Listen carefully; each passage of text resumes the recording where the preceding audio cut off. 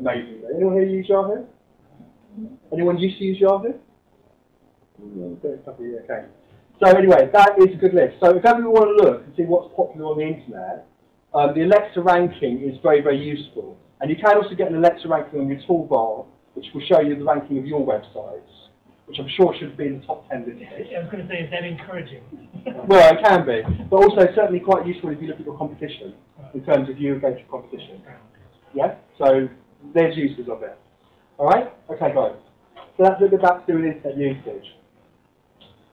Now, the next thing I want to talk to you about is, okay, the different types of websites. So what I believe is, in terms of the internet, or generally, I've kind of categorised sites, I think, into about 5 or 6 categories that most people would like to in terms of what is on the internet.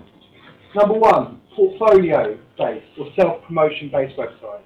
Who here is in the creative industry? Anyone here? Hands up. What do you do? Any of you in the creative industry? Architecture. Okay, so an architect. So have you got projects you've done? Yeah. So that would innate to a portfolio-based website. Yeah? Who else? Huh? Journalism. Journalism. Okay. So a portfolio of work and a body of work that you've done in terms of journalism. Yeah, just examples of kind of writing style of videos. Excellent. And someone else that's creative as well? Or? Architecture as well. Architecture? Okay, great. So I'll just show you quickly a couple of them. Now, I tend, in terms of most of the sites I tend to build, I mainly use WordPress as an engine to build. And if you type WordPress training into a search engine, I'm number 1 on Google in the UK.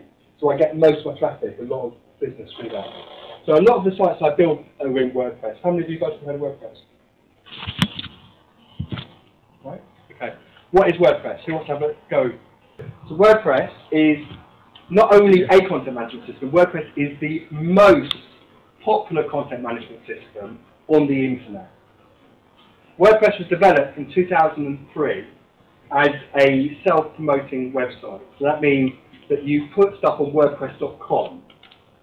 If you look at the Alexa ranking of the worldwide websites on the whole internet, WordPress is going to be number 20. So WordPress.com on the whole of the internet is the 20th busiest website on the whole of the internet.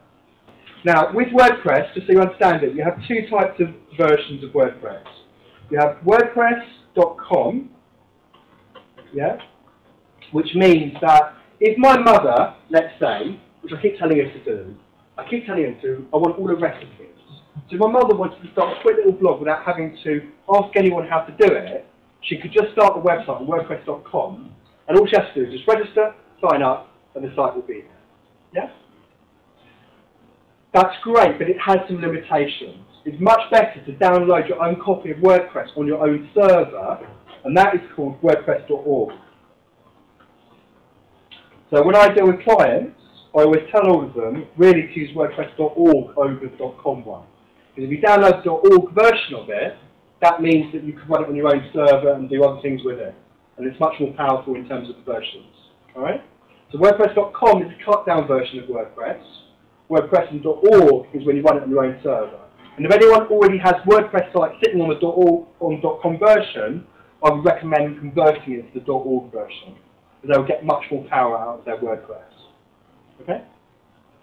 Right, so the sites we're going to show you now, I'll show you a couple of portfolio-based sites. Now these are using themes that I just did, so I didn't actually design all these from scratch. I'll talk to you about themes in a minute. So for example, this is a site I just did for a photographer. Roger's got her own photography one. And this one was done in WordPress. We used a theme. This was put together in one day. Right? And it's a portfolio-based website where you can look through the pictures.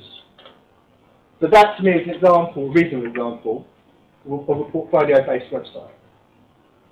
That's great? Yeah? That's, if you like, my first version or first type of website. Yeah? Okay? And obviously I'm sure that in the room, if any of you guys want to show me any of your sites, in terms of portfolio-based sites, send us a no then. Right. That to me is an example of a portfolio-based site. Alright? So I think the other point is as well, I always like to say to people is, You don't have to be #1 on Google to have a portfolio-based site. Even if you give out your business cards, it's still worth having a site to show people what you've done and who you're about. Yeah? Okay, guys?